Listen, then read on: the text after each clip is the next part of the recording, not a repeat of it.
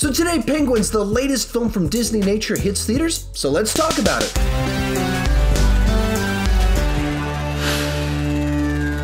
Penguins explores a year in the life of two penguins in Antarctica. Steve and Adeline, our two penguins, look to start a family while surviving the dangers of the climate and the local predators. The film is narrated by Ed Helm. As a point of reference, I'm pretty sure this is the first Disneynature film that I've seen, and I actually took my mom to go see it. Before I give my take on it, go and share yours down below in the comment section. Did you love it? Did you hate it? All the fun stuff in between. With that said, let's get started talking about the good. And the best thing about this movie is that penguins are incredibly cute and interesting creatures. The way that Disneynature makes these film documentaries is that they spend years capturing these gorgeous images of the location and the creatures themselves.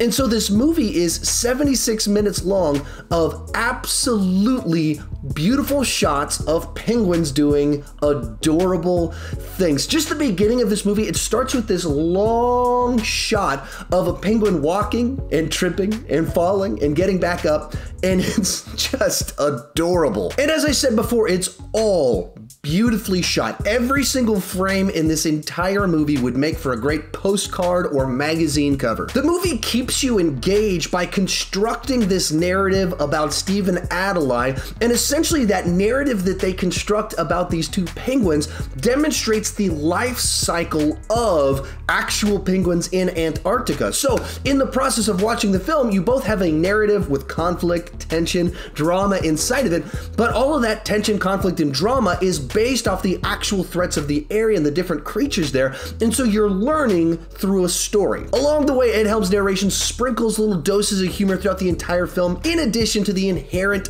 amusement that comes from watching the awkward way that penguins move and behave. From there, let's move on to the mixed aspects of the film. The big thing that comes to mind is while this is a rated G movie, it's also about nature and predators. So inside of this film, you see birds swoop in, steal penguin eggs from mothers, and eat them. You see penguins eaten whole at one section inside of this film.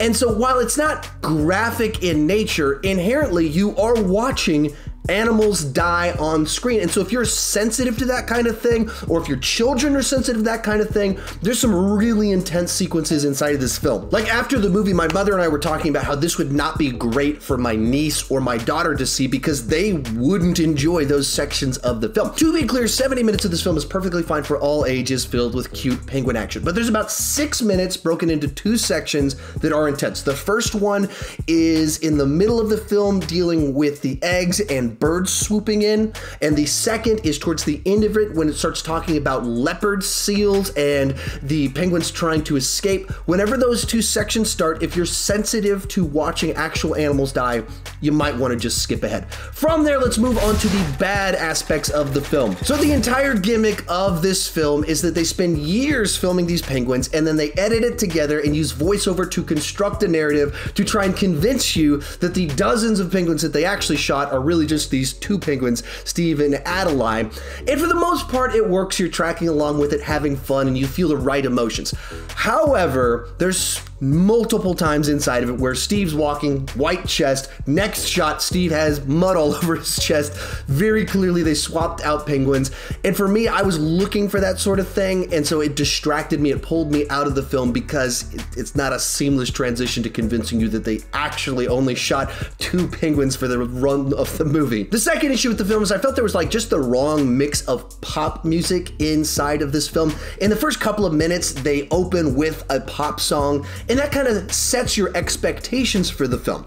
And then it's like 30 minutes until there's another pop song, and suddenly it breaks into the song I Can't Fight This Feeling Anymore out of nowhere. And I think there's one more later on inside of the film. And because it's only like every 30 minutes, it's pretty distracting as soon as a pop song suddenly starts playing, and it's like, okay, this feels out of place with what you just did for 30 minutes. Felt like if they wanted to go in that direction, have a pop song play like every 10 minutes, every 15 minutes, so it's just part of the cadence of the film. And finally, even at just 76 minutes, I thought it was probably about 10 minutes too long. There's a number of sequences in the film that just seem dragged out a little bit, and a lot of this is because there's a lot of these wide angle shots of penguins marching through these big open plains and uphills, and they're gorgeous shots, but there's a lot of them and they're rather long. I imagine the movie would have benefited if they'd had a few more kind of quick moving montages. There's a couple of them in the movie, and if there'd been a few more of those, few more musical sequences that could have broken up the monotony of these long, wide angle shots of penguins being cute, could have benefited the film a little bit. In general, this is a cute and informative look at the life of a pair of penguins in Antarctica. I would give it a B. If you enjoyed this video, you can see more of my reviews right over there. Leave your take on this movie down below in the comment section. Thank you so much for watching, and keep talking movies too much.